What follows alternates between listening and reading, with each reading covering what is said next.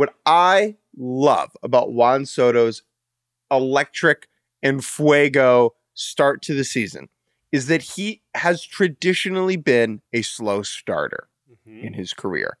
And so to appreciate the wonder of Juan Soto, it takes some time typically.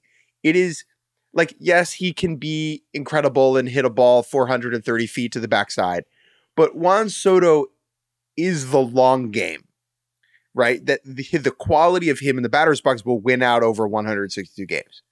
But for him to be so supremely good, so immediately, and so decisively in these games is just perfect, because it is exactly why the Yankees believed that this was the type of guy you just have to go get. Yeah, whether it's for a year or for 10, it doesn't matter, because right now the Yankees are solely focused on flushing the disaster that was 2023, and for how immediately Juan Soto is able to make that happen is perfect, right? I mean, it is exactly what you could have wanted, and it's just great because, again, it's not like we're going to overreact to stats so much, but it is a great reminder. If you weren't really watching these games, normally when Aaron Judge has 2 hits over the course of a 4-game series, the Yankees offense is dead, right? It's toast. It basically has no choice. That's what we saw, a lot of last year. Now, shouts out to Oswaldo Cabrera and Volpe for,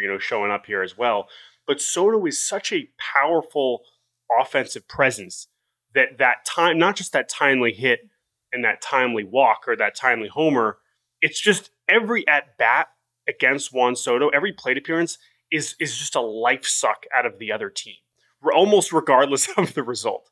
And so that is where, when you add that in to a lineup that should still, once it gets going, should be pretty balanced and scary, and then of course we end up with all these, a couple defensive highlights too. I mean, that's just hilarious. That's just objectively, like, that's how you know things are going well for the Yankees. You can't read too much into the beginning of these seasons, like, obviously, but I don't think you could have a more significant first 4 games for any team against any team from a vibes perspective. Yes. Like, if the Yankees come into the year, especially because the Yankees are just so vibe dependent always because of how they move.